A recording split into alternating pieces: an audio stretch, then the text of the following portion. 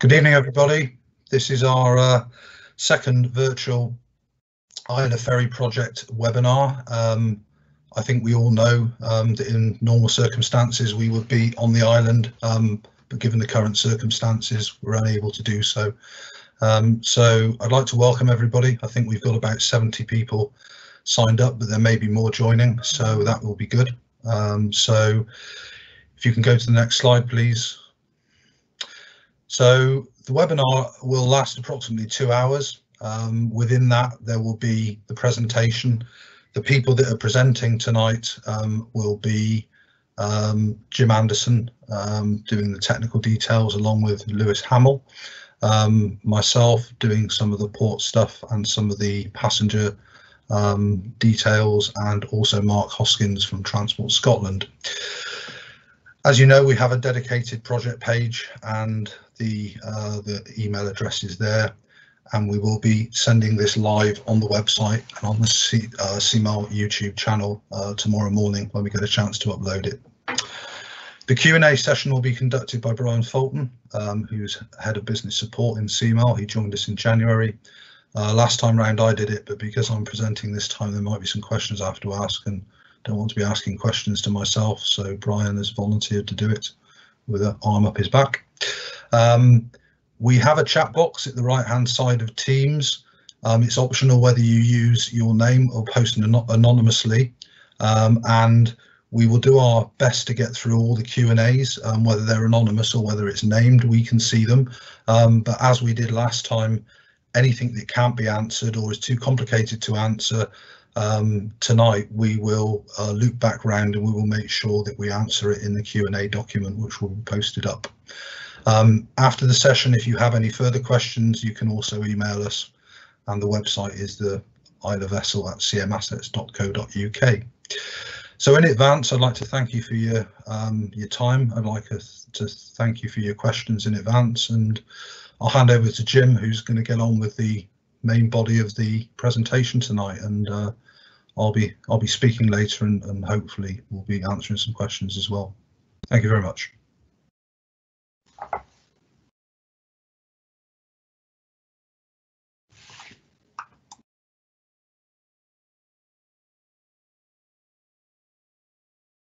Jim, sorry, you're on mute, Jim. Sorry, you're on mute.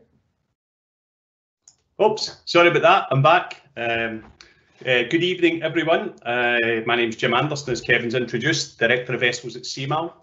We're going to start off this presentation with a recap of the January webinar that we held just after the new year there. Some of the items that we covered in the January webinar were vessel requirements. We covered the vessel feasibility studies and comparison of vessel options. We looked at main particulars. We looked at emissions and fuel consumption analysis.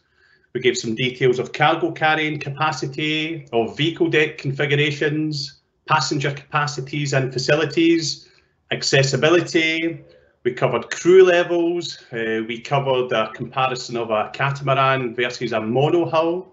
We covered port enabling works, future port developments. We covered the dynamic mooring analysis studies that we carried out. We looked at forecast demand and freight service, and we also gave an indication of the potential planning dates for the project. So from the January webinar, 171 people signed up for the webinar with a peak attendance of 97 attendees at the event, so it was well received. We in turn received over 150 questions during and after the webinar, and some of those 150 questions each had sub-questions. We currently have 168 Q&As on the latest Q&A document, and you can find all the responses to all the questions, and all the queries can be found at our website, the project specific website at www.cmassets.co/project/Islay. And if you look here at the breakdown of the Q&A in this lovely nice pie chart, colourful pie chart, we had a good mix of questions here. 4% of the questions were questions that were asked around crewing. 8% were general feedback on the webinar itself and communications and how we do that. 8% were on roles, responsibilities, policy, network and timetables. 7% was about the procurement and the project timelines. 16% was regarding passengers and accessibility. 7% was looking at freight capacities and forecast demand. 13% port infrastructure and enabling works. And over a third actually were more on what you would consider to be the more technical aspects of the ship, which was quite interesting. You know, that we had 37% of the questions were more on vessel design and vessel options. So just to refresh the options that were presented in the January webinar, option 1 was to look at replacing the MV Hebridean Isles with a new vessel of the same size and speed as Finlaggan, which already operates on the Islay route, and that's an 89.8 metre vessel. Option 2 was to replace the MV Hebridean Isles with a new vessel, which is at 94.8 metres, with greater vehicle capacity than option 1 vessel. And option 3 was to look at replacing the MV Hebridean Isles with 2 new vessels in the order of 70 to 75 metres, with the same combined vehicle capacity as option 2. And other options that were looked at, but they were not carried forward for detailed analysis, was to replace the MV Hebridean Isles with a new vessel, which was over 100 metres, with again greater vehicle capacity than option 2. Other options, which will still be considered at a future point, are to replace the MV Hebridean Isles and the Finlaggan with 2 new option 2 vessels. So that's a refresh of the options that were presented in January. Here's a refresh, and I won't go through every detail here because we've only got 2 hours, but here's a refresh of the actual main particulars of the vessel, of the displacement, of the deadweight, the cargo deadweight, the speed, passenger capacity, cars, numbers of HGVs, crew cabins and training cabins. So where are we now? The detailed analysis that we've carried out has established that the vessel option 2 has several significant benefits compared to options 1 and 3, as well as the existing vessels currently serving the route, and that option 2 is the emerging preferred option for the route. However, for option 2 and its corresponding benefits to be realised, port enabling works are required. The analysis carried out shows that the benefits of option 2 outweigh the costs of the port enabling works. So tonight's webinar. Tonight we will provide further details on the following. We're going to give an update on the status of the project. We're also going to give an update on the estimated vessel costs for the options. We're going to talk about some of the vessel design aspects. We're going to talk about optimised hull form. We're going to speak about propulsion concept, propulsor types, station holding and windage, vehicle deck configurations, vessel and port interfaces, crew levels, passenger spaces, facilities and retail offering, accessibility, passenger capacity, port enabling works, including the estimated costs of the port enabling works. Going to touch on the shore power. Going to speak about marshalling areas. Going to speak about the freight service and forecast demand, and also talk about the planning date. So we've got a lot to go through. So I'll probably try and hurry up through a lot of these slides as we go along, because we've got 46 slides to go through and we're now on slide number 11. Current status of the project. As I previously stated on that previous slide here, option 2 vessel is the preferred vessel option, and we're very, very close to completing all the feasibility studies for the option 2 vessels. One piece of work which is still going on at the moment, I don't know if you're too aware of this, but at the moment we've got an acoustic Doppler current profiler, also known as an ADCP. That's been deployed at Port Askeg since the 5th of January, and that's been put in place to actually measure the current velocities at the berth. The planned date of recovery for the ADCP is either the 5th, which is the Easter Monday, if I'm right, or the 6th of April. And the data from the device will be gathered and analysed to provide an accurate assessment of the mooring forces to inform the mooring solution for, obviously, for the vessel, which is 5 metres longer than the existing vessel Finlaggan. Where we're at now with the project is we are now going to move to stage 1 of procurement for the vessel, and that's the call for competition. So we're calling that tender stage 1, and what tender stage 1 is a selection questionnaire.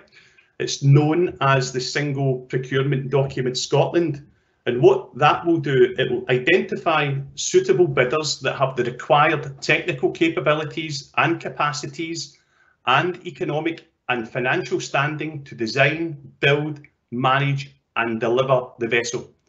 And what it will also do, it will eliminate at this first stage of procurement, it will eliminate from the procurement those who do not have the required technical capabilities and economic and financial standing to deliver the vessel. So one of the many questions that we received during the Q&A actually was for us to come back and present the actual estimated costs for the new vessels. So here they are. For the option 1 vessel, which is a vessel of similar size to the existing vessel Finlaggan, the capital costs, the budget estimated capital costs of acquiring the new vessel are 48 million for that vessel. There's also an allowance for variations in the contract of 1.44 million. For the option 2 vessel, the capital costs are estimated at around 50 million for that vessel, with a corresponding 1.5 million allowance for variations. The capital costs of the 2 smaller vessel option, the total sum value for that is 56 million, and an allowance there of 1.68 million. So that's the budget capital cost, estimated capital cost for the 3 options.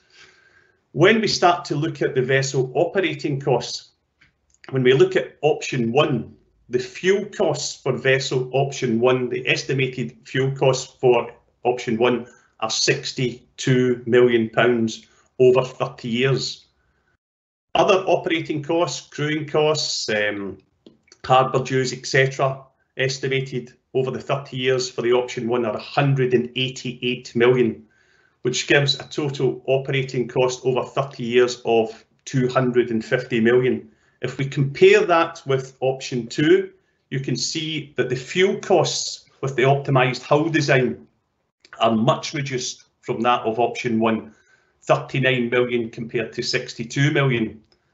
The operating costs of the new vessels are slightly higher than the existing vessel at 191, but when we take the overall total operating costs, we have 230 million compared to 250 million. Looking at the option 3 vessels, 54 million for the fuel costs over the 30 years and 326 million to actually operate 2 vessels over the 30 years, giving a combined total operating cost of 380 million for the option 3 vessel over the 30 years. The operating costs, there are some assumptions in here. The operating costs do not include the charter fee for the new vessel, for the investment cost of the new vessel. The costs are based on the operating MV Finlaggan current timetable. We're assuming a reduction in fuel of 34%, and that's been based upon the CFD work that's been carried out for the new vessel. It's considering a mariner's retail offering with limited operating hours. And in addition, with the new vessel, with the increased capacity, an assessment has been made of the new vessel forecasted revenue with the increased capacity, and the estimates of that are 21 million from 2024 to 2035. And again, that's based upon the following assumptions: that the demand will recover to pre-COVID levels on increased shoreside marshalling capacity, and the vehicle deck capacity can be fully utilised. Option 2, now I'm going to cover some of the vessel design aspects of option 2.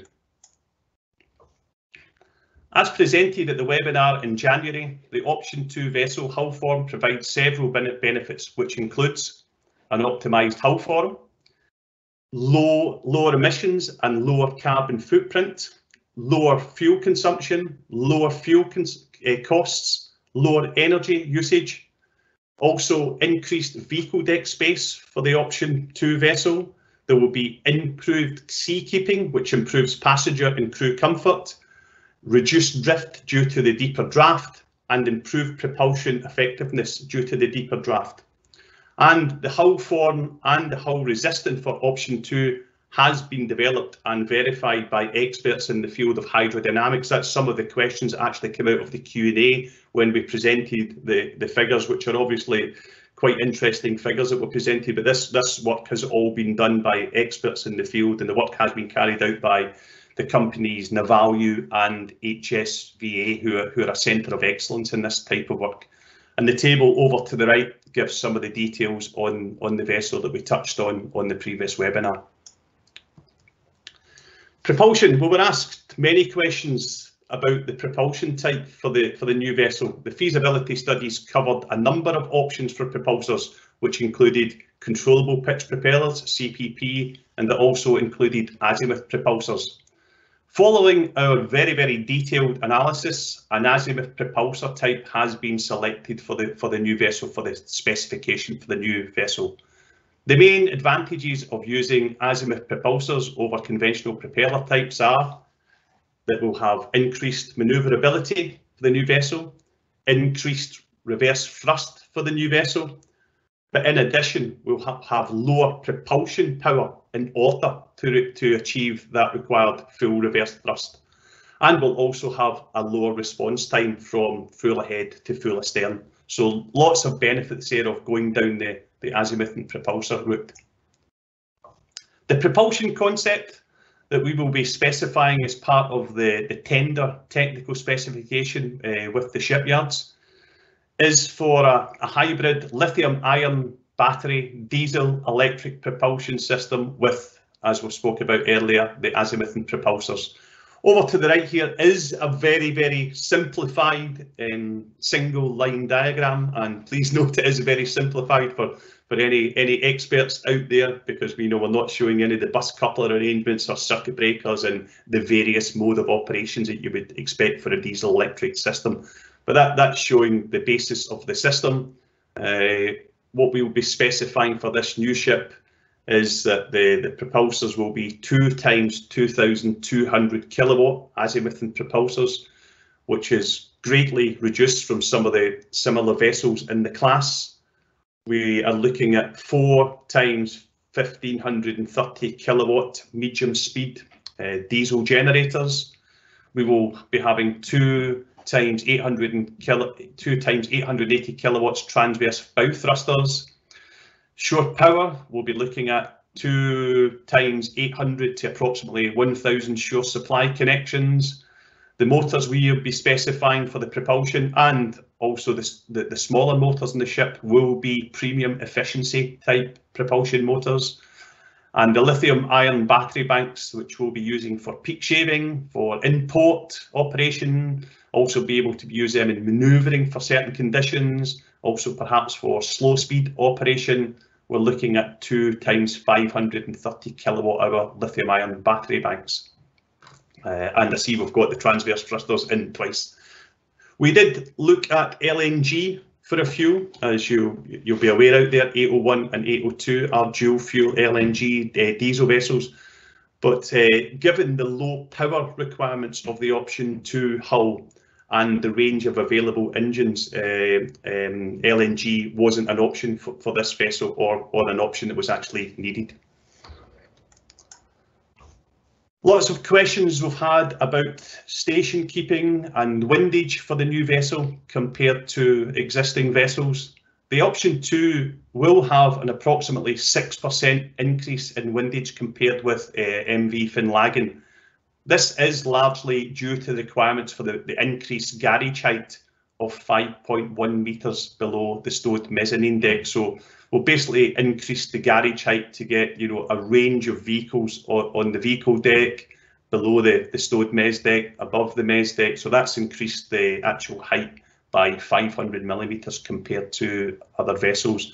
The small diagram here below shows a comparison study that we had carried out looking at the station keeping capabilities of the option 2 vessel compared with the Finlaggan.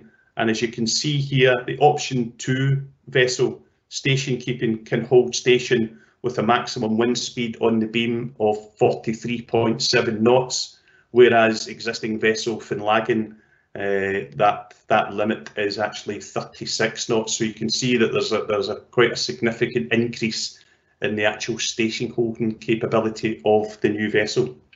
And the table that we have over on the right here is giving the comparison of the windage, but also giving you a comparison of the actual installed propulsion power, whereby on Finlaggan we have 2 times 4,000 kilowatts propulsion power, and on the new vessel we're looking at 2 times 2,200. So it's almost half the propulsion power. And as you can see, the bow thrusters are 2 times 880 kilowatts compared to 2 times 600 kilowatts. So that's just a bit of background on the more technical aspects of the ship, what we're looking at doing with regard to propulsion system, propulsors, and a comparison of the station holding and windage. So with that, I am now going to hand over to Lewis. Thank you, Jim. Oh, give me echo. All right, so moving on to the vehicle deck. So as we done back in the January webinar, we kind of showed you some high-level layouts of the 3 different options. Now we're kind of focusing more on option 2 in particular. On the right-hand side here, you can see the diagrams that we showed the last time, really depicting the space that's filled, particularly for the HGVs, showing space for 14, albeit these wouldn't be fully laden, but it's just more focusing on the space. So focusing on option 2, as we've kind of said before, we would have a deadweight of 750 tonnes, providing a cargo deadweight of approximately 476 tonnes. That provides an HGV capacity, if we were to carry 14, of around 34 tonnes, or space for 10, 44 tonnes. But it would also give space for 24 cars. Comparing that to Finlaggan, there is space for 10, 44 tonne HGVs, but you wouldn't be able to carry any additional cars. For cars on the main deck and the mezzanine decks, as we touched on the last time, it is very much dependent on the size of vehicles. So the numbers will kind of vary in practice compared to what's shown on a drawing. On the drawing, we have 77 on the main deck and then 30 on the mezzanine decks. However, this could reduce in practice. So just kind of the main features of the vehicle deck for the option 2 vessel, in particular 5 car lanes. As we said the last time, the increased beam of the vessel allows a bit more space between the cars. As I'm sure we're all aware, a lot of the existing vessels, it can be a bit of a trouble getting out your cars sometimes. In turn, that would have the 4 commercial lanes, as you can see on the diagram. For hoistable mezzanine car decks, we're looking at 1 double and 1 single, and this provides a bit more flexibility, because down this kind of centre, in between the 2 mezzanine decks, you can actually have HGVs stowed there, whereas if we were to have 2 doubles, then we would take away that flexibility. We would also have an open zone for the carriage of dangerous goods, as we do on all our kind of new modern vessels. And a thing that was kind of raised quite a lot the last time was about electric vehicle charging points on the vessel. It is an intention to fit these. The exact number of we will look at more during the detailed design, but we do intend to fit these on the vessel. Next slide, Jim. Oh, sorry, I think you've skipped one. There we go. Sorry. So still sticking with the car decks, we had a few queries around the hoistable mezzanine decks and the height underneath the stowed deck and then the deck in operation. So when the deck is stowed, as you can see in the left-hand diagram, we'll have 5.1 metres, which allows full HGV. I mean, I think the highest HGV we'd likely get is around about 4.95 metres. Obviously, it's a very rare occurrence, but it is good to have this flexibility. If we compare to Finlaggan, we're limited to the 4.6 metres, which means most of the HGVs are stowed on the other side of the vessel, and it just doesn't allow the same flexibility. So we have this requirement of the 5.1 metres. When the mezz deck is in operation, as you can see on the right-hand side diagram, we have 2.9 metres underneath the mezzanine deck and then 2.1 metres above. This would be the same on both sides, it's just showing this for the double one. What this would allow is kind of higher sided vehicles to go underneath the mezzanine deck, such as maybe certain types of camper vans. Again, very much vehicle dependent, but it gives you a bit more flexibility for loading operations. Moving on, Jim. Touching on the vessel and port interfaces, again, some queries that we've kind of had around about terminal fits. Will the larger beam, the increased length, etc., be able to fit the terminal? So we have done a number of terminal fit studies, checking vessel port interfaces, and basically just making sure that we fit all the primary and secondary ports around the Islay Endura network. So as you can see there in the table, we'll have the Kennaicraig link span and the Kennaicraig fixed ramp. So both of these, the requirement is to go bow in, but also to be capable of stern in. You may be aware that the Finlaggan right now operates on the fixed ramp stern in due to the kind of relationship between the bow ramp and the fixed ramp, but we seem to have a solution for that will allow the new vessel to go bow in on the fixed ramp, but still capable of being stern in as well. At Port Ellen, we of course have the link span and the fixed ramp, we were both stern in. Port Askaig, stern in, Collins is stern in, and then at Oban, normally bow in, but also sometimes maybe, if required, to be capable of being stern in. So these terminal fit checks we've also taken into account any known changes that would be a result of the port enabling works, and this will also be carried out again during the detailed design of the vessel and the detailed design of the ports. The bow ramp, we don't have any issues with the bow ramp lining up with any of the link spans or the fixed ramps, so we don't need any solutions to the ramp to get it to fit.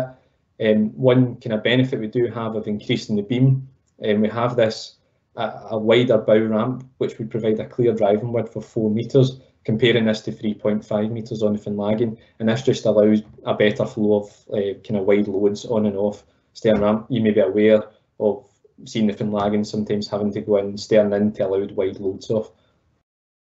Next slide, Jim. Staying with the vessel and port interfaces, so no solutions required for the bow ramp, but with the increased beam and due to the nature of the link spans and the fixed ramps that we're having to operate at, we will require a solution for the stern ramp for the vessel. So basically, this is a very high level diagrams that you can see in your bottom left here, but basically the outer section of the stern ramp will move from side to side along the kind of main piece. So you can see the different positions. So we have the centerline position, Port Askaig position, Port Ellen fixed ramp. So again, the plan is that this will all be controlled hydraulically, electro-hydraulically, purely down to the fact that it will be occurring every second journey where the ramp will have to move. The intention is that the outer section can be moved while the vessel is while the ramp is in the vertical position, and it means the crew can get it into position before the ramp has to be in operation. Jim, I don't know if you'll be able to play the animation on the, if you hover over it, there should be a wee play button. So as you can see there, the ramp is moving from side to side. So this is a similar solution that we have, we're intending to do on Glensannock, so that the ramp has been designed for Glensannock, we've just not had a chance to see it in operation. So as you've seen there, the outer section slid from side to side. Not the exact same for the vessel, but a kind of similar idea, which we can hopefully provide more details as we progress into the detailed design of the ramps. Next slide, please, Jim. Last time we touched on crew levels very briefly. So since we're kind of going ahead with the option 2, CalMac have assessed the crew levels for this preferred option, and this takes into consideration quite a few items that we touched on last time. So number 1, mainly the vessel design. Then we have to think about the safety requirements, the safe manning, which is the minimum crew we need to safely run the vessel. Then taking into account the muster list on how we can evacuate the ship. And then, of course, the service specifications, so the timetable that the ship is running on, and then the retail offering that's been provided also impacts the crew levels. And then, of course, the hours of rest regulation taken into account. So based on all this, the proposed crew for the vessel is 27, which is 2 less than MV Finlaggan. And what we did touch on is that the vessel will have 31 cabins, and this is down to having 4 spare cabins for crew familiarisation and for cadets training. Next slide, please, Jim. Moving on to retail offering. So we touched briefly on retail offering last time when we presented the kind of option that we'd like to go ahead with. So based on that, we had noted that it would be 1 larger retail outlet rather than multiple outlets.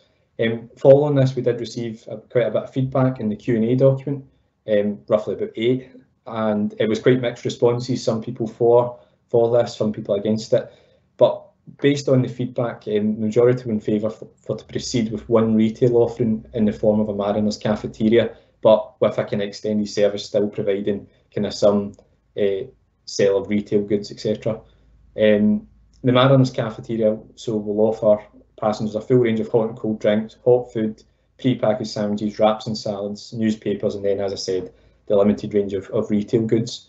This outlet will have reduced operating hours with no service being offered on the first sailing of the day. And we will also provide a vending offering, and this will allow hot drinks to be available to customers at all times during all sailings. Moving on, Jim. So we touched briefly on the kind of passenger spaces and the facilities, just to go into them in a wee bit more detail, just to give you an idea of kind of where the space goes for the passenger areas. So as we do in the majority of our vessels, an entrance area for the passengers where we have our main passenger entrance doors, our luggage racks, and then what we're kind of normally starting to show is some entrance seating area, which has come in really handy for people waiting to embark and disembark the vessel. For toilets, it's one that a lot of us maybe forget about, but it does take up a considerable amount of space. We have to provide a certain number of male and female toilets to meet the regulations.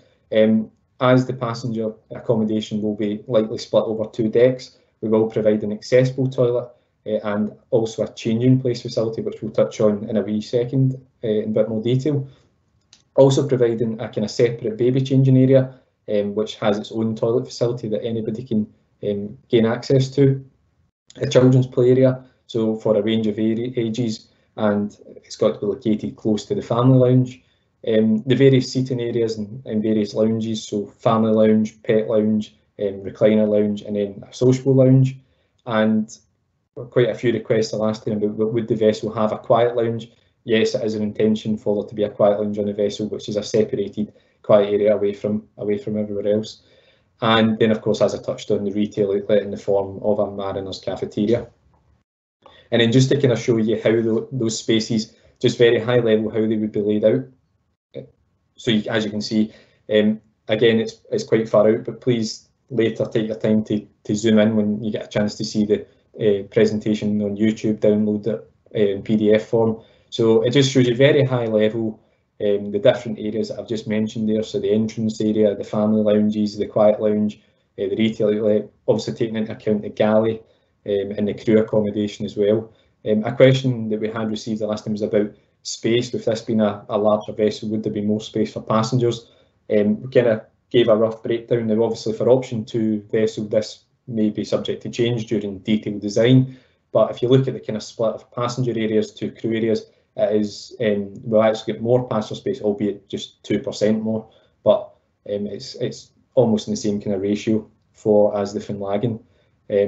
Although we have a longer vessel, there is not less, slightly less superstructure just to reduce the windage of the vessel. And then moving on to some accessibility features. So touched on this the last time. Basically, all the items here, most of them we are covering during the design of the Glen Sannox and 802. So you will see these on these 2 vessels. We have really engaged well with communities in previous with accessibility panels, mainly the North Ayrshire access panel for the Glen Sannox, and then the Harris access panel for 802. So we're trying to improve on this for every vessel, every new vessel. We have been in touch with some stakeholders from Islay as well, although there's not a kind of dedicated access panel. But if anyone has any feedback, we'd love to hear any ideas that we've maybe missed on the screen. So just to go through some of these, such as lift access. So we're looking to put 2 passenger lifts on the vessel, which will provide access from the vehicle decks to all passenger areas, including external areas as well. Lift size and features. So as I've touched on before, the existing vessels, they're kind of limited mainly due to the side casings on the vessel, but with the increased beam in this vessel, it allows us to have larger lifts, and it allows the 1.5 metre turning circle to meet the kind of regulations for inside the lifts. Also, all the fittings and fixtures within the lifts will comply with latest regulations. Sounding loop system, so that's again something we're looking to do on 801 and 802, which will continue with this vessel, providing the sounding loop system and the lifts as well as accessible toilets. I touched on it the last time, the increased beam allows increased width for passenger walkways, looking at a minimum of kind of 1.5 metres for main passenger walkways, and also for staircases it allows increased width for passenger staircases, and in some cases allows for spiral staircases, which saves space for other areas on the vessel. Handrails, something we look to include is handrails to be fitted at 2 heights, and particularly on staircases. Changing place facilities, so I've touched on it previously. Changing place is almost like an enhanced accessible toilet with the folding bench and height adjustable bench, the hoist and sling. It has a minimum size of 12 square metres, and it adheres to a changing place guidance, which you can find on the internet. It's very, very useful information. And then also a more kind of standard accessible toilet, which we provide on the other deck from the changing place. As I touched briefly on the last time, dedicated wheelchair spaces throughout the passenger lounges, height adjustable tables, looking to fit these in the cafeteria, but also throughout other areas of the vessel. Double height counters in way of reception counters and serving counters, and a kind of smaller detail, but staircase nosing, so the actual nosing of the staircases being a different colour from the floor covering for visually impaired passengers. And that just gives you a kind of idea of the overview. I'm now going to pass you on to Kevin, who's going to touch on passenger capacity. Yeah, thanks, Lewis. Yeah, passenger capacity. One of the major questions that we received last time was looking at passenger capacity. Obviously, the Finlaggan has a 550 passenger capacity, and we're proposing here a 351. Colleagues at TS Analytics team looked at the details of data that was provided by CalMac in relation to what sort of numbers we were looking at and where the peaks and troughs occur. Fairly obviously, when you look at this, you can see that the busy times tend to be in the May, June, July and August period, and you will see that the red colours are, or the deep red colours are, the few times that the vessel on a single sailing would experience more than 300 people. So if we go to the next slide, please. So again, probably difficult to see on your computer, but you can download this later and have a look. In a very, very simple sense, if you look to the right, two analyses there. We have 2 vessels with 550 capacity each. We have 2 vessels with 350 capacity to the right. Basically, if you look at the far right one on the 2019 metrics, you can see that there are 5 times that it's exceeded the 300 mark. So if we go to the next slide, we can look in more detail at what that actually looks like. We've looked at the days that happened when it exceeded the 300, and this gives you a very, very granular picture of exactly what is happening on those sailings. And you can see there, looking at the different colours, that we have got some sailings, but very few, which are sort of in the 80s in terms of in terms of capacity. But if you look across the days that actually occurs, the actual passenger numbers across a day's worth of sailings ranges between 52 and 56%, so just over half on the basis of a 350 vessel. So broadly, it is fair to say that in future years we might start on single sailings getting to passenger capacities. But if you look at it on a daily basis, whilst you might not be able to get on the specific sailing that you require, certainly during the day, there is ample capacity across a day. So as it stands, we can't see people being turned away on a day, although it is possible that you might be at capacity at some future date beyond 2030 with regard to specific sailings during a day, but you can see there 2020 isn't representative. Obviously 2019 is the highest that we can see, and that gives you the granularity on the pinch point. So just to let everybody know, that's just over half full across those 5 days when those numbers occur. So okay, that's me. So port infrastructure, just going to sort of talk you through what type of port infrastructure changes we're going to have. At Kennaicraig, there's going to need to be some dredging and associated work. So that's because we've got a deeper drafted vessel, and of course the deeper drafted vessel and the beamier vessel gives all the fuel sailings across the whole life of the vessel. And obviously it's not only about cost these days, but it's about carbon footprint, it's about emissions as well, which are very important. And of course, being part of a government-owned organisation, we are looking very, very closely at trying to marry in with the net zero ambition by 2045, which is Scottish Government commitment. We would need to replace the fenders, and we need to do some strengthening works. For those that know Kennaicraig well, when the Finlaggan came along, there was the new installation, which was basically the turning dolphin at the front, and the pier behind is the original pier.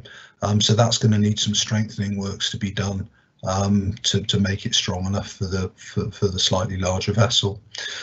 Port Askaig is pretty deep, and it's well formed, so we don't see any dredging or associated works. But as was indicated by Jim, we've been doing some analysis for 3 months with regard to the tidal flows, the wave action, etc., which will be pulling that particular device out of the water in early April and downloading all of its data. But we believe that there will be an absolute requirement to have something called a semi-automatic mooring aid, which is a system called Moorex, and we're looking at that at the moment.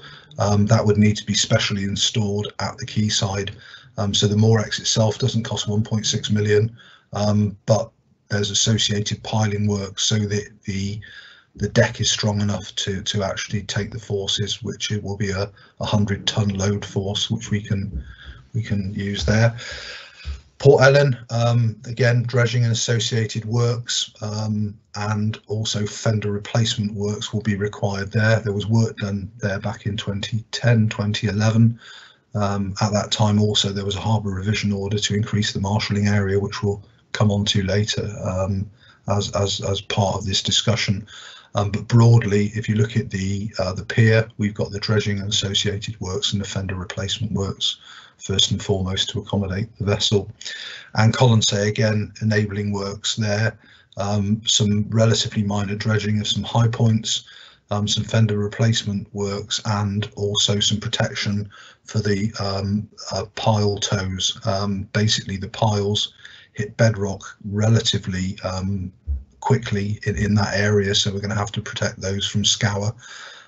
So you can see the overall enabling works is estimated at 16.4 million, but there is optimism bias in there, which ranges from places that we know fairly well at about 30% and places we don't know quite so well, where there's more concern, not concern, but more work required. That's sitting at 44%. So the 16.4 million is approximately boosted by 35% to accommodate that. Next slide, please. So shore power, we highlighted in January that we want to upgrade all of these facilities for shore power, Kennaicraig, Port Ellen and Port Askaig, and that's regardless of whatever we choose. So all vessels that will be built now will have the ability to plug in to shore power overnight for the hotel load. The ships will, when they lay up overnight, at the moment they run on diesel generators, which obviously cause localized pollution, carbon footprint, etc., etc. If you can use shore power, then you eliminate that, and we can also use that for storing, charging the batteries on board, which Jim mentioned previously. The emission reduction is estimated at about 10%, so Any vessel that's tied up basically overnight for 10 hours, by actually plugging it in, you'll save about 10% of the fuel that the ship burns.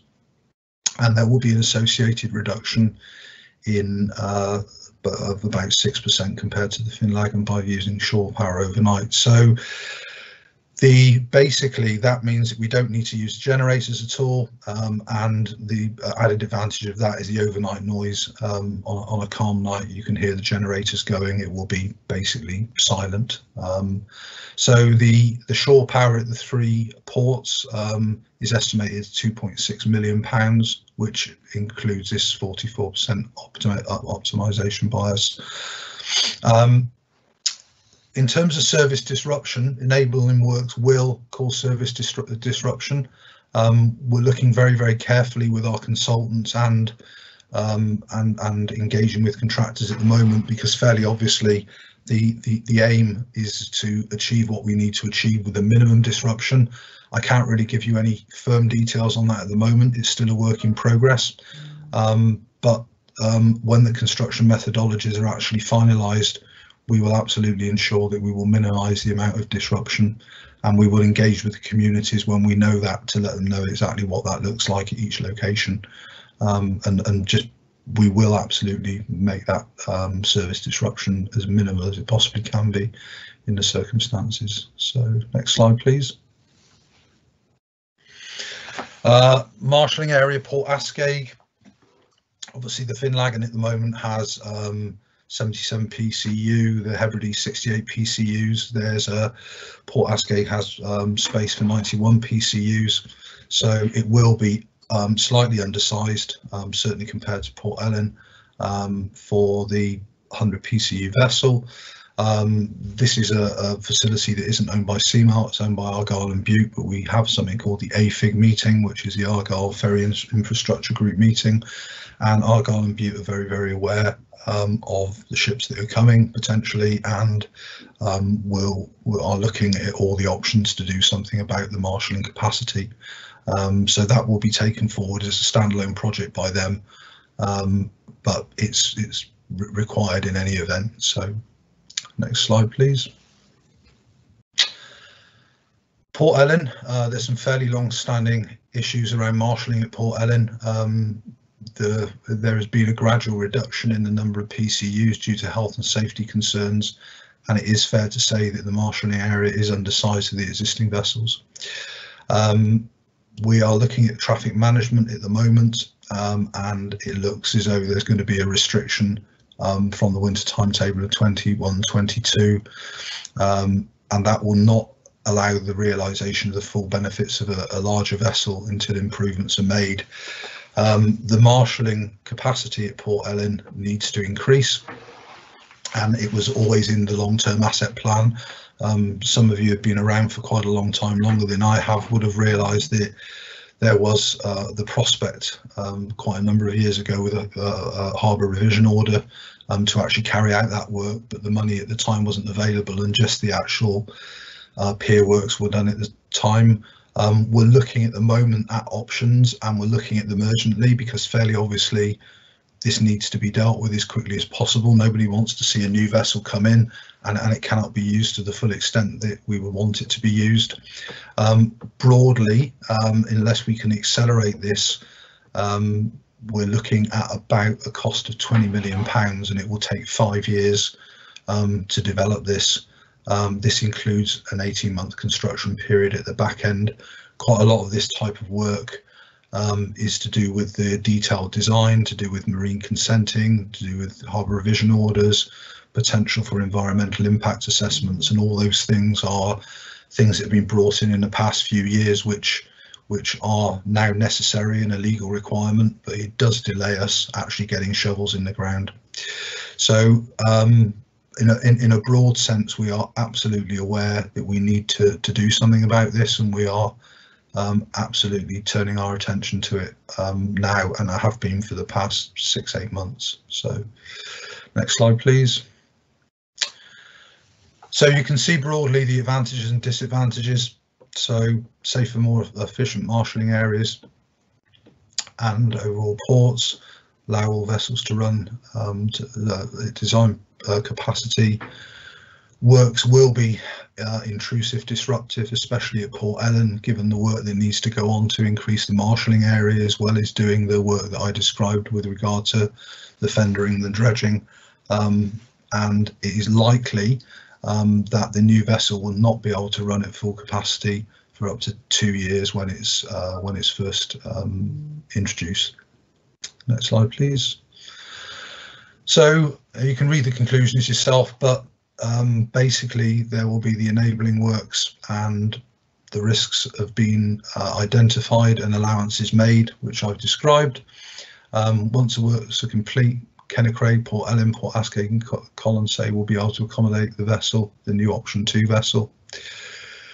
There always remains a risk with any construction of unforeseen conditions. However, we know most of these ports pretty well. We've done work in there in the recent past, and we still have employees that have done work there and consultants. So we believe we've done as much as we possibly can.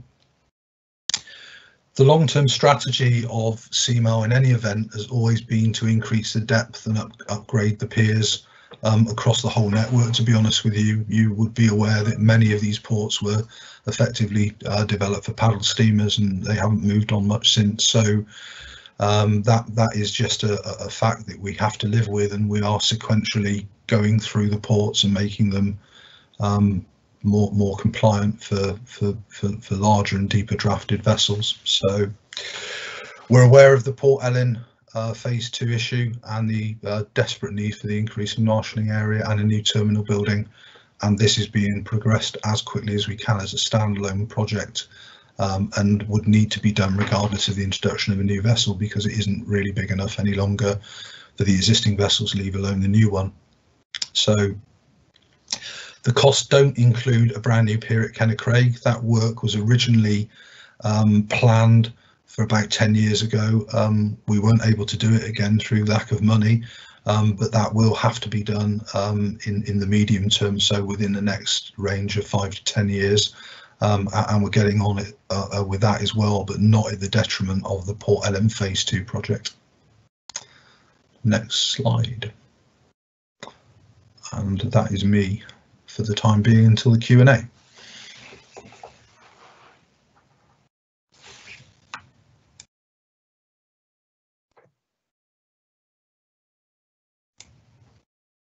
So over to you, Mark. Thanks, Kevin. Good evening, everyone. Thanks for that. Again, apologies, I know it's been a bit of a long presentation, so I'll not take you too long with this one. So just to provide an update from the previous webinar we had on the additional freight services, and we just wanted to touch, or again, just a short summary of where we are with that. So just to try and reinforce that a lot of consideration, a lot of analysis has been done to try and make sure the accuracy of our forecast provide the assurance that potential demand constraints are being met.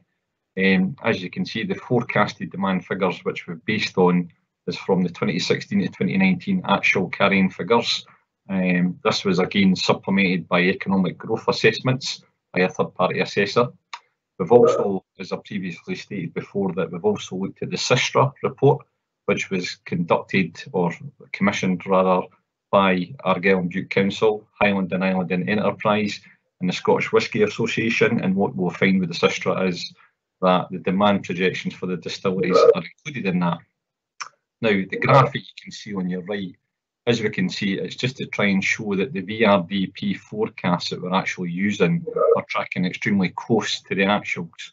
So this again provides ourselves and hopefully everyone else the greater confidence in the reliability of the VRDP forecasts, that they're very, very, very similar in the way of tracking. So it gives us a sort of sense of security that we're on the right track here.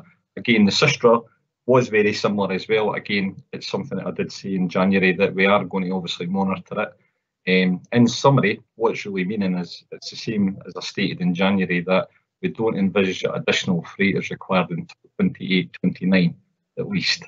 So really, in a sense, we have got time to monitor the situation.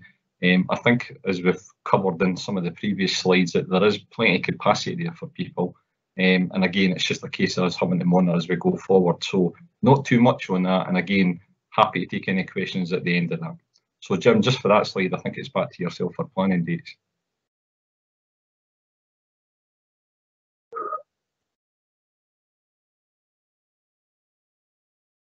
Oh, Jim, you're on mute. Here I am, sorry. So it's an update on the planning dates. So we've got the feedback from the March public engagement. We'll take the feedback. We'll look at all the questions we're going to get tonight, all the questions that will come in to the CMAL mail inbox. We'll then update the Q&A, and we'll update that and put it on our website. Next stages following that and completion of the Q&A is then to go towards the vessel procurement. And the planning date for that, for the first stage of that, is actually in Q2 2021.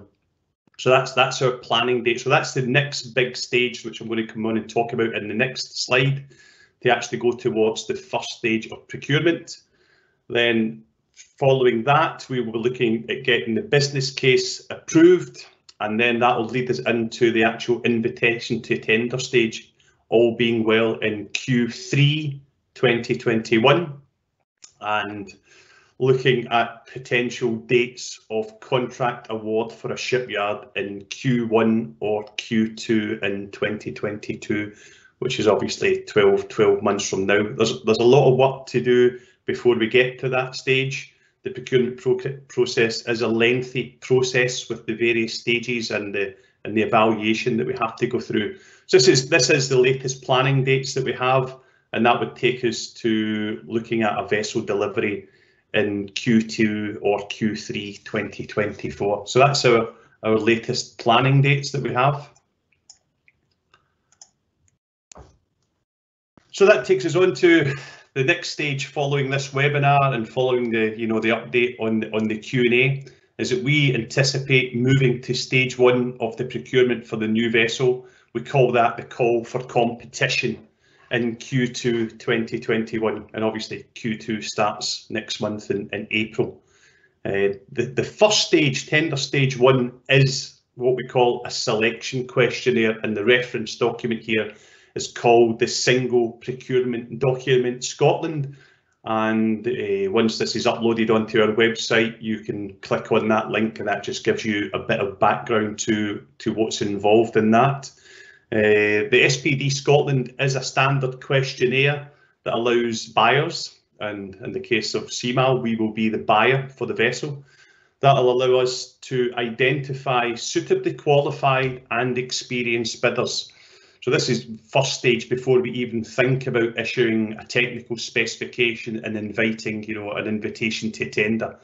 It will contain questions on both exclusion and selection criteria to identify suitable bidders that have the required technical and professional capabilities and capacities, and the economic and financial standing to design, build, manage and deliver the vessel.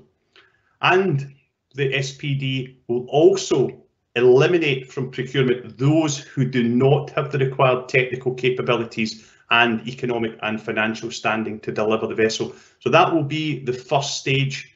Typically for these kind of stages, we can receive perhaps up to 15 to 20 notes of interest at that stage, at the stage 1.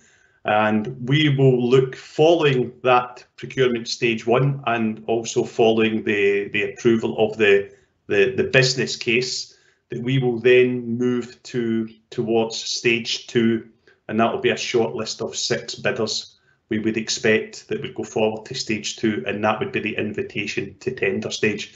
So that's where we're at now.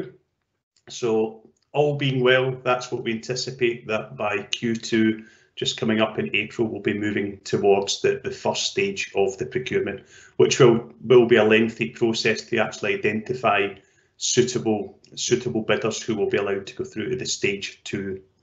So with that completes the presentation. I'm now going to hand over to Brian, who is going to moderate the Q&A session for us. So handing off to you now, Brian.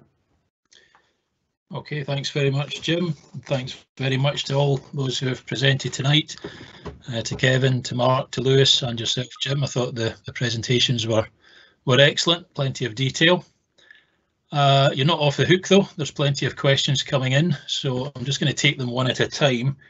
By way of reminder, if you could put your questions into the Q&A box. We'll try and get through as many of them as possible this evening. Any that don't go answered this evening, there will be a Q&A document. You'll find that on www.cmassets.co.uk, Project Islay. And you can also email us at the islayvessel@cmassets.co.uk. So please do that after the event if there's any further questions. I'm just going to get stuck in. So Kevin, I think you're probably first up. A lot of this has been covered in the presentation, but I don't think there's any harm in revisiting some of it. We have a question which is on Port Ellen, and there's a couple of parts, a short-term and a long-term part to that.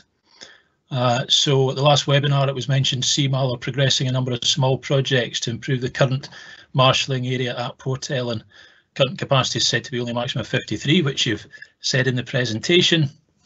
When are these projects going to be completed, and will they enable at least 77 cars to accommodate in line with Finlaggan's present capacity? So that's in the short term, and in the long term, well, when will the longer term work be started in order to accommodate the new vessel carrying 100 cars? Okay, I've just gone off you, Brian, but anyway, there we go. So, yeah, I mean, the short term, we're looking at doing some modifications to the actual terminal building itself and around that area. We're also undergoing a study at the moment called a traffic management plan, which basically is going to look at all the safety aspects and features, and as we've already mentioned, the capacity of that particular facility has been reduced, or is going to be reduced down to 53, and that's a responsibility of the harbour operator CalMac to determine that. But we are looking at traffic management plans, and if we can somehow increase that number up from 53, it would obviously be highly advantageous. But broadly, all of this stuff will be delivered in the next 12 months. So, you know, well in advance of a vessel even being ordered, leave alone arriving. So that's the short-term measures. The longer-term measures I mentioned already. We did a very broad internal master planning exercise, looking at all sorts of options of what we could do with regard to the marshalling area. That's been carried out in the last 12 months.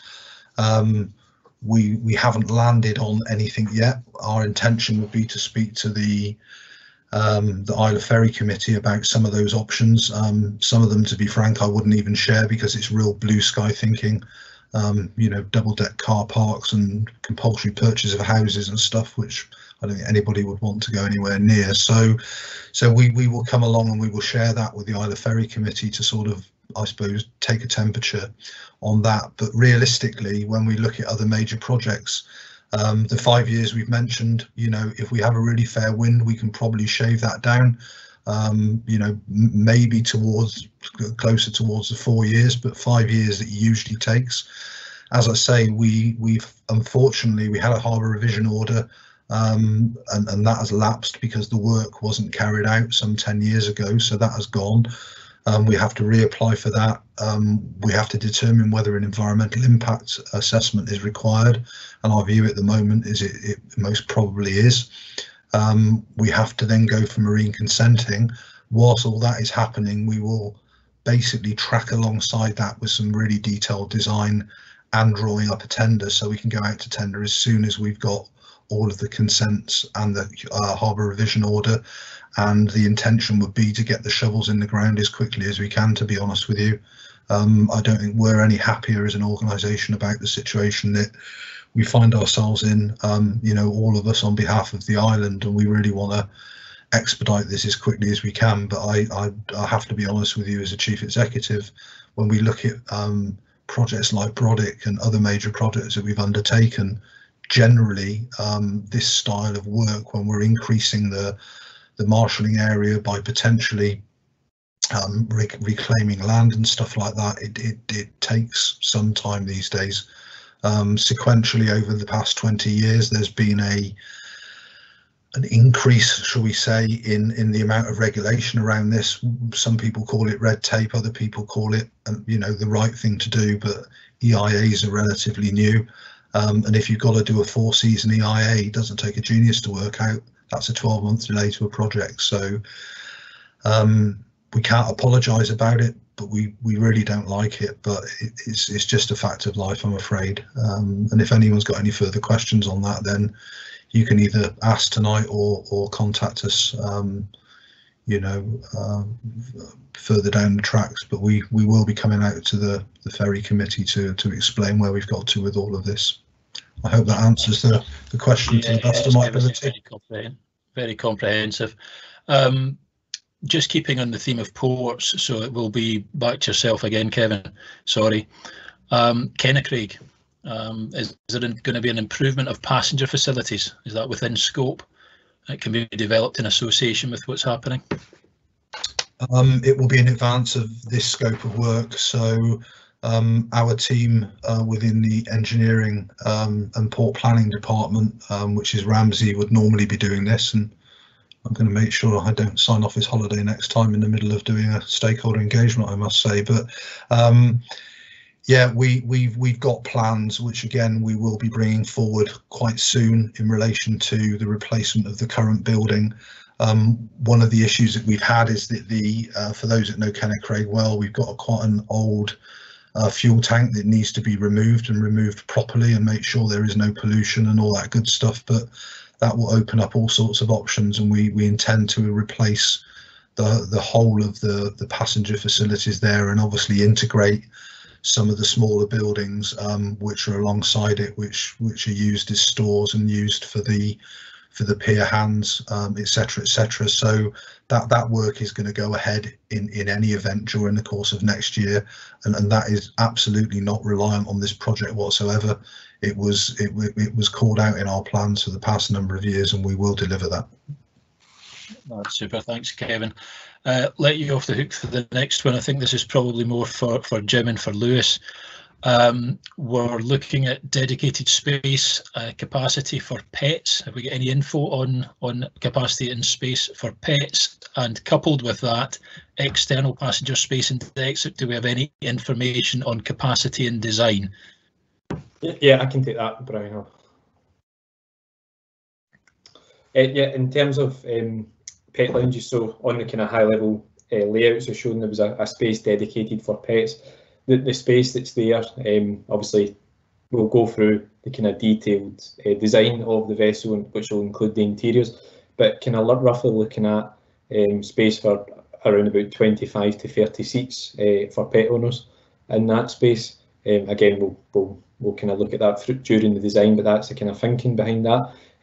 For external seating, so there will be on the kind of top deck, so which would be deck 7, there is the main external seating area, and there is space for up to 100+ seats, as well as space for walking around. It's a large area, but we would look to fit probably around about 100 seats. Again, what we've kind of touched on before is that we will provide 350 internal seats for this vessel, so the 100 external is just a nice bonus on top of that. Hope for that answers, Brian. That's super, thank you. We've got a number of questions around capacity, calculation of passenger vehicle need. The first one is around how has unmet need, which is bookings not fulfilled, being included in the calculations. We've also a question around, does this mean that there's going to be a much higher increased chance of passengers being unable to get preferred sailings? And coupled with that, how would passenger capacity be affected if social distancing of 1 metre were again to become necessary in future? So all kind of rolled into one, but if we start with the unmet need, has that been taken into account? This one might be for Calmac, for Pauline. Yep, thanks Brian, happy to take that. So in terms of unmet demand, there is always a challenge regarding what really is the definition of unmet demand and how do you measure that? and we don't have an agreed definition, and right now we don't have a way to measure it. What I can say is the forecasts that were produced by the economic consultants, those do look at a range of different pieces of information, so macro information, local information, from what we know that the communities want and how we think that they're going to travel in the future, and those are unconstrained. So that assumes the projections assumes that everybody who wants to travel will be able to travel. The analysis that's been carried out already by TS Analytics, there's a further piece of work that will look at the projections that we've got with the demand forecasts, and we expect with those, the initial results from that analysis is that the same position will apply, that the demand will be accommodated on the majority of sailings. There will be minor occasions, maybe 1 or 2% of sailings, where there may be demand in excess of the 350 capacity that will be available, but those will be very, very few and far between, and there will still be capacity across the day. So we're just waiting for the analysis to conclude from TS Analytics, but we expect the position will remain the same. That's great, thanks Pauline. And does anybody have any thoughts on social distancing of 1 metre? I would suppose that would reduce the capacity, but any thoughts? I'm happy to take that again, although Lewis and Jim might want to chip in. There is that would need to be taken into account once we've got, if there was ever a need, and it's quite a horrifying need to think in the future that we might be back in a similar situation to where we are just now. So I think that we would look at it at the time, and it would depend on the vessel design, and it would depend on what the passenger accommodation layout is.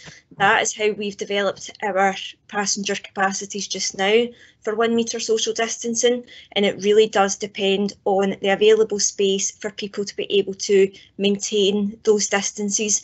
So it's not something that we would assess just now, it's something that would be further down the line. Okay, thanks Pauline. The next one is on vehicle capacity. So we've spoken about passenger numbers versus capacity. But we've also got the same figures for vehicles. From experience, it's vehicles that are the problem in being able to book. Part of the future calculation must be unmet need. How's that been factored in from experience? Yep, I'm happy to take that one again, Brian. Thanks, Paul. So, yes, we have also looked at we've provided analysis to TS on the vehicle demand, which is showing a very similar picture. And that shows that there will be some sailings that will be full across the day.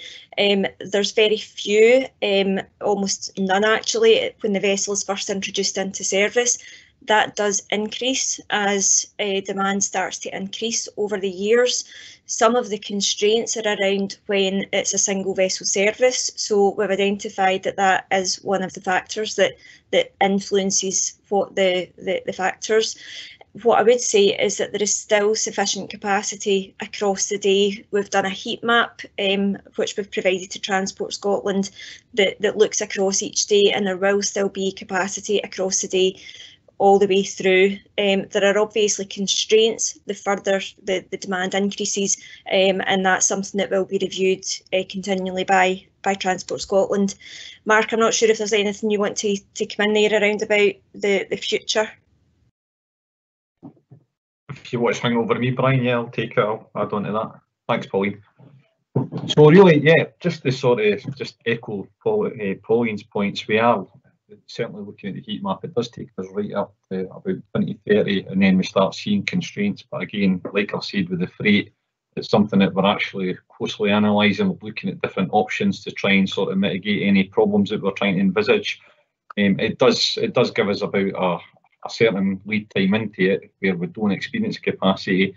Again, there is, going into grave detail, there is numerous things that we're trying to look at to try and mitigate them, and we'll probably be able to give that more detail as time progresses, certainly at later webinars and stuff. At the moment, I wouldn't like to try and commit to something we can't deliver, but just to give you the reassurance that it's not just a case we get to 2030, then we're all left scratching our heads saying, what do we do here? We are looking how to actually go further into the future with it and beyond. So that's me. Thanks, Brian. Okay, thanks, Mark. Wi-Fi, possibly one for Jim or Lewis. What standard or capacity of Wi-Fi will there be on board? I can take that, Brian. Thanks, Jim. Wi-Fi is something we're actually in discussions with the IT specialists at CalMac at the moment. So we are developing the specification. So quite early days, but we know it's an important matter, and there's a lot of time being spent at the moment actually developing the specification. So I would suggest when we get to the point of the next webinar, we'll be able to give you more of an update on that. But it's something that's being actively looked at the moment for the technical specification. Okay, thanks, Jim. And while I've got you, what's the minimum safe crewing figure for option 2? Well, the numbers that we're looking at as part of the assessment, considering all the hours of rest and all the rest of it, we're looking at a number that's 23. That's the number that's been as part of the analysis that's been carried out at the moment, is 23. Thanks, Jim. And you'd mentioned vessel delivery dates, Q3 23-24. Is there any contingency built into that at all? What we'll put in the dates with the Q2, the Q3 is looking at a 27 to 30 month delivery time, and that's quite normal for experienced shipyards. If we look at the Loch Seaforth, which obviously before 801 and 802, which was a much larger ship than what we're looking at here, was done pretty much in 26 months from start to finish. When I worked in the Ferguson shipyard quite a long time ago as well, the Hebridean was designed and built in 24 months as well, and it's fairly typical of these type of ferries. We keep our eye on the market as well. We know there's other companies that are building ferries throughout the world, and these kind of 2-year periods are fairly typical for this size of vessel. So yes, there is contingency, but there's not contingency for projects that might overrun for other reasons. Okay, thanks, Jim. And I think another one for yourself. Will the SPD and ITT provide an option for 2 new sister vessels to replace both Finlaggan and Hebridean Isles on the Islay route? That is part of the current thinking and part of the current planning, actually, that we will be asking for an option price. There's still a lot of work that has to be done to look at the overall network and what the actual plans would be. But from a point of view of the tendering documentation, yes, that's how the tender documentation will be done, to actually ask for an option price for a second vessel. Okay, thanks, Jim. Quite an interesting one. Emerging national and international trends for people to relocate from urban and rural, working remotely internationally. Many people might want to move to Islay. Has that been explored? So I think we're probably talking about an economic growth analysis here. When was the most recent? Does anybody have that information? Yeah, Brian, so the most recent was 2016.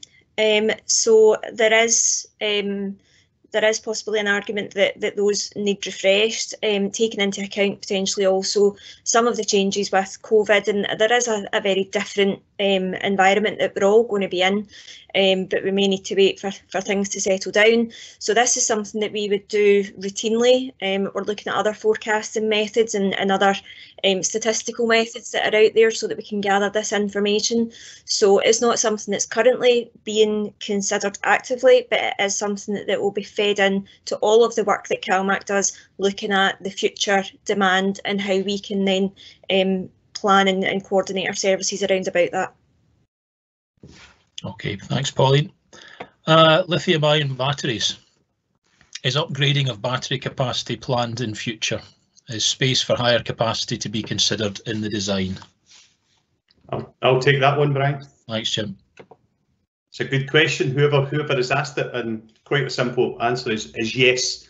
The sort of concept we're looking at the moment is allowing space for over twice the capacity that we actually had on the slide. If you recall the slide earlier, we've got just over 1 megawatt hours of batteries, but we're actually allocating space for at least twice that capacity. So yes, from from a space point of view, we're looking ahead to the future. Okay, thanks, Jim.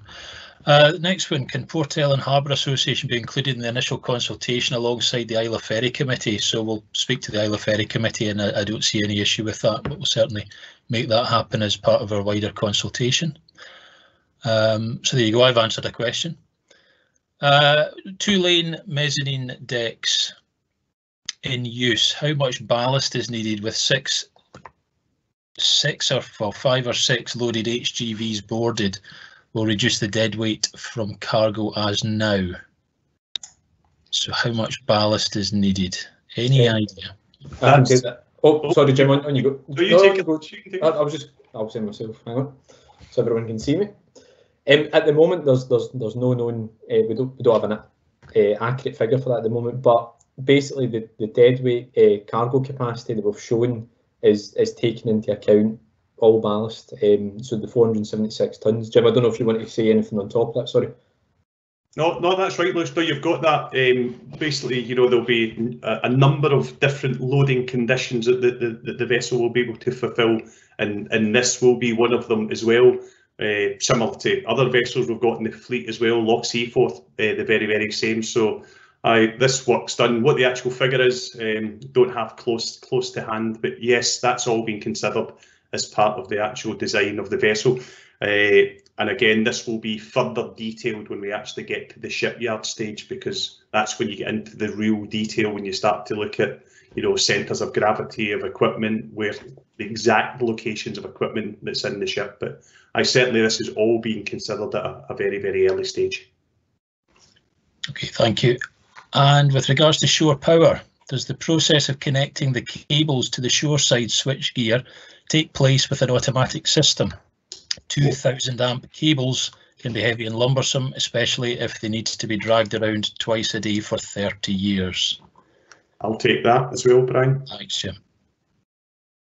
Again, that's something that we are looking at and we are investigating. So as part of the estimated costs that we've got for the introduction of the shore tower, we've actually made an allocation for shore power and some, you know, whether it's semi-automatic or automatic, but something that means that, you know, the handling of the cables is a lot more straightforward and easier. And as you say, over 30 years doing it each stage. So yes, that's something that's been considered as part of the studies. Thanks. One again on unmet demand. A couple of suggestions, I think. So maybe just worth asking the question. Could CalMac start recording unmet demand? I think we've had the answer, but the suggestions are phone calls, web attempts where no booking ended up being made or an alternative booking was made. Is that doable? Yep, Brian, I'm happy to take that one. Lewis, if you want to switch to me. So this is something that we're engaging quite closely with the Islay Ferry Committee. The aspiration is the new ticketing system that will be introduced that will provide much richer data that should help us analyse travel patterns and demand much better, that should give us much better insight into the unmet demand and how that then shapes the capacity that we've got available to us. So it's something that we will be looking at in the future. Okay, thank you. A quick one, will there be a smoking area? I can start that off, and I just don't know if maybe someone from CalMac wants to. So as I'd said before, there is a large space on the top deck where we'll probably fit around about 100 seats. There is no provision at the moment for a dedicated smoking area, but if this is something that is required, there is space for this to be included. I'm not sure if anyone from CalMac wants to add anything from an operational side of. Yeah, Lewis, I think that's something that would be helpful to get some feedback on, and we can feed that back into the project as that might be needed. Yeah, okay, thanks. And azimuth thrusters, I can't say that very well. Are ASI thrusters considered mandatory for propulsion, or will proposals with other means of propulsion, conventional with propeller, Voith, for example, also be considered? I'll take that, Brian. Okay. Yes, another very good question, actually. Yes, we will be writing a requirements-based specification, And it is a good question, because when Lewis and I were putting together the slides, we thought very, very carefully about how we would describe the azimuth and propulsors or the thrusters.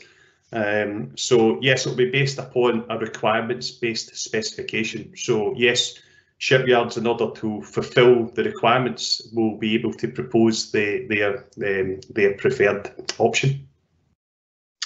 Thanks, Jim. One for, I would say, Kilmac or TS. Why no service on the first sailing? I'm assuming that means retail.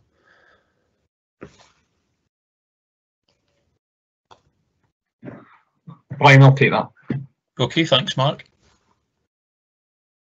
So a good question. Again, I think it's really down to working with Kilmac colleagues on this, that obviously we're looking at crewing levels, and just to sort of reduce the crewing level slightly, I think it was by one, again, Pauline may be able to elaborate on this, but it just felt for the actual staffing times and stuff like that as well, that looking at the amount of levels of passenger levels on the sailings, that's why we had to sort of make a small reduction somewhere. So we felt the first sailing obviously wouldn't compromise customer service in a sense.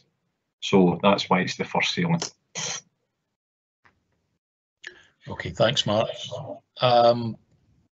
One on grain for the distilleries. Has the capacity planning taken into account the increased grain requirement for the new distilleries? Slightly different angle. That would be probably as part of the freight discussion. Yeah, I'm happy to take that again, Brian. Okay, thanks, Pauline. So at the moment, the forecast demand estimates, they don't take into account some of the more recent estimates that have come in from the distilleries. So we are aware that those have been fed into the Sistra forecast that Mark had mentioned in his part of the presentation.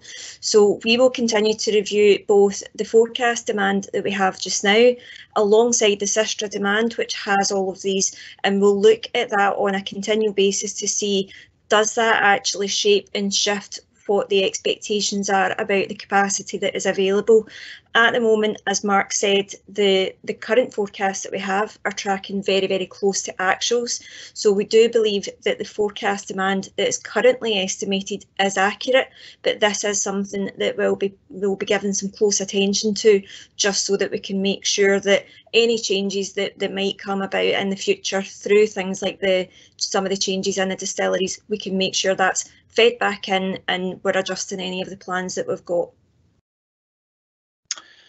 Thank you. And I think just a follow up on that, has the very large renewables potential west of Islay been factored into your calculations? Is this a totally new industry on the west coast? That's completely new industry. I can take that, Brian. Thanks, Jim. Not exactly sure of the question, but you know, we are in communication with various parties about you know, harnessing energy that might be provided in the island, if that's what we're asking. So that it's not been part of the calculations for the new vessel as such. The new vessel will operate, and we're plugging into shore power. But where the actual renewable power comes from, that's something that we haven't been in detailed discussion, but we are having communications with people. So I don't know if that's a clear enough answer on that, but it's certainly one we could maybe take away and give some further thought to. Okay, thanks, Jim. Now here's a tricky one.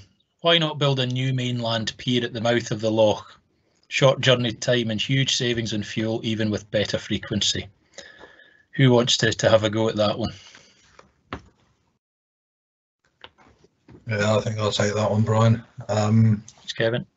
Okay, so it is something that we are looking at, albeit at a distance. So we have something called the Network Strategy Group meetings, which happen about every 6 weeks, and we are in the next one, which is actually on Thursday of this week, going to discuss doing a stag for Kennecraig and looking at the potential options of that.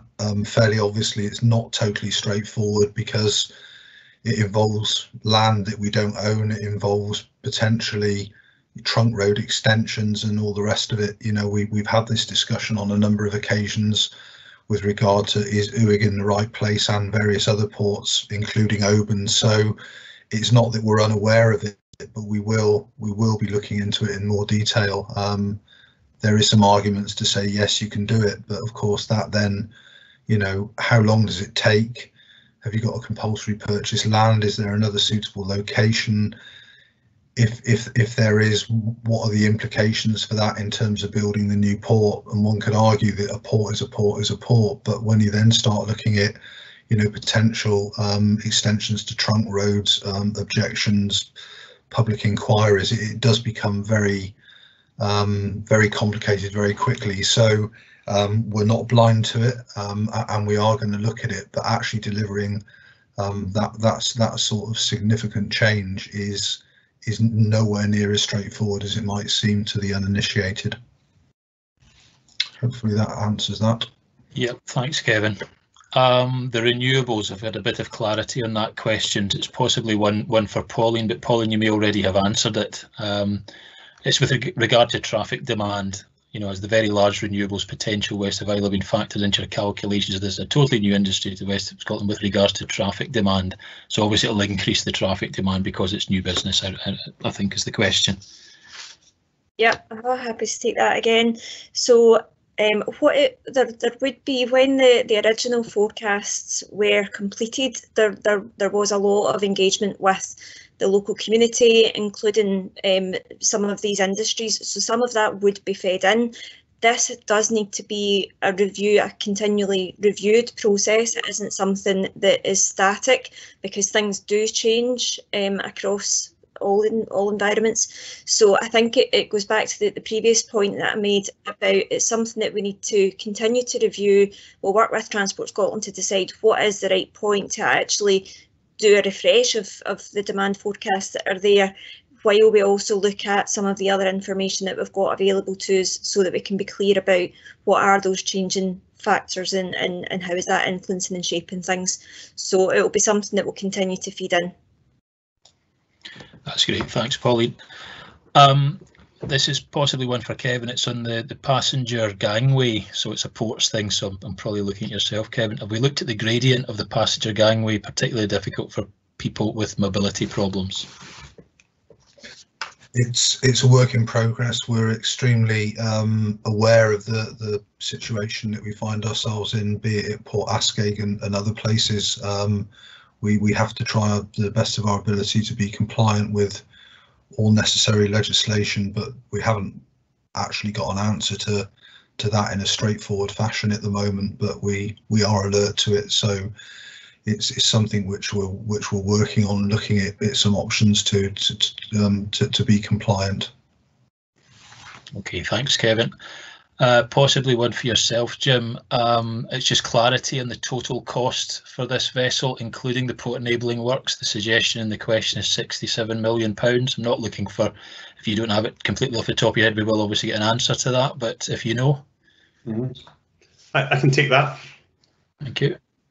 As is in the presentation, you know, an estimated cost of the vessel of 50 million, and yes, just under 17 million for the port enabling work. So yes, that would take you to around 67 million in total. Brilliant, thank you. And it's the intention to order more, sorry, is it the intention to order more vessels of the same design for other routes, i.e.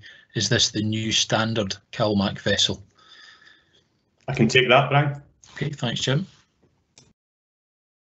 This is the goal. It is the goal. The hull that we're looking at for a ferry design is an optimised hull form.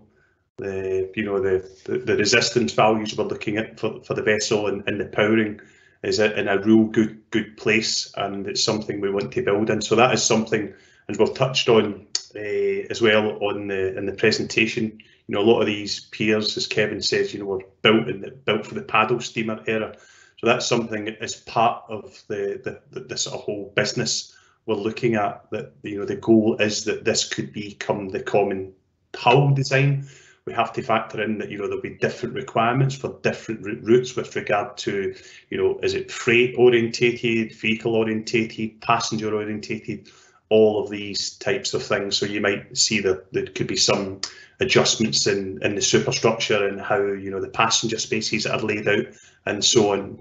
But by and large, if we can get towards this goal of having this common hull design, common propulsion machinery, then that will take us into a very, very good place. So yes, it is the goal.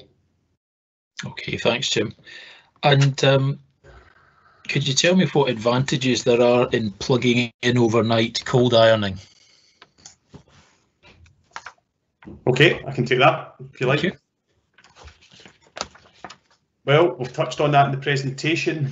10% of the overall daily energy of the vessel, we can actually not use fuel for that, by not running diesel generators, and also there would be the benefit of the existing vessel Finlaggan, where we could realise 6% savings. So, you know, when we take that for the new vessel, 10% saving in energy, 10% saving in, you know, fuel, 10% saving in fuel costs. Okay, you've still got the shore tower tariffs for plugging in, reduced noise. So they're the real main benefits. So you've got 10% before you even start to think about anything. So that's just some of the benefits that we've got. That's great, thanks, Jim. And one last one in the Port Ellen development. Will the port development at Port Ellen resemble the previous design produced for the previous harbour revision order?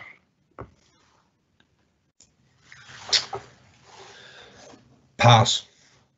I think we'll have to revert on that one. Ramsey, if he was here, could have answered that because he was involved in that. And to be honest with you, I haven't revisited what was suggested previously, so I genuinely don't know the answer to that. We've certainly got what plans there were, but to be honest with you, I've never ever looked at them. We've tried to look at what we would like to do with a fresh set of eyes, so I can't, in all honesty, say that I know the answer to that, but it's something we'll take away and we can put it on the Q&A and maybe even get some images of the previous plans up, just so that people are aware what they were. But I have to say, 5 years into my time at CMAL, I haven't got the answer to that because, you know, all of this work was done 10-12 years ago. Sorry about that. No problem, but we'll get an answer to that question after the meeting. All to say is thanks very much, Pauline, Mark, Jim, Lewis, Kevin, for your open and frank answers to all of those questions. If anybody's got any further questions, please use the email address on the screen, islavessel@cmassets.co.uk. The question and answers will be published post this meeting. All the questions will be answered. Apologies if I've missed any out, but I'm just going to hand back to Kevin. I think that probably concludes tonight's proceedings. Yeah, thank you, Brian. Yeah, thanks for everybody who's attended tonight. Thank you very much for the questions that have come through. I think Brian's done a reasonable job at a quick scan of answering the questions that have come in. So I'd like to thank you all for your time. Hopefully it's been another informative session.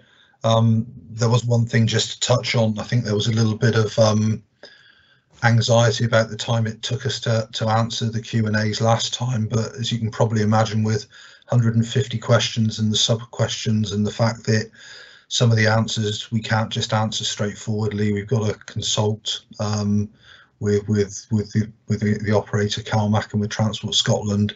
You know, with that level of question and that detail of question, it does take a little bit of time. So, you know, please bear with us. You know, we haven't got an infinite number of people dealing with this project. It's really landed on Jim and Lewis's desk in the main to run through that. So we will get the answers to all of these out for the world to see as quickly as we can. On behalf of CMAL, on behalf of CalMac, on behalf of Transport Scotland, thank you very much for attending tonight, and we will be back to give you further updates in due course as things develop. But have a good evening. Thank you very much.